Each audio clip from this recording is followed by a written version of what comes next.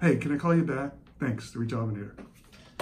Hi, it's Dr. Weiner, the Rejuvenator. I want to talk to you about a PRP study I just read. It came out of the Baylor Orthopedic Department because they use a lot of PRP there. PRP is platelet-rich plasma. And what they showed is that aspirin might affect your PRP results. So what they did is they took 14 normal volunteers and they drew their blood, got the PRP out of it, and they measured the growth factors.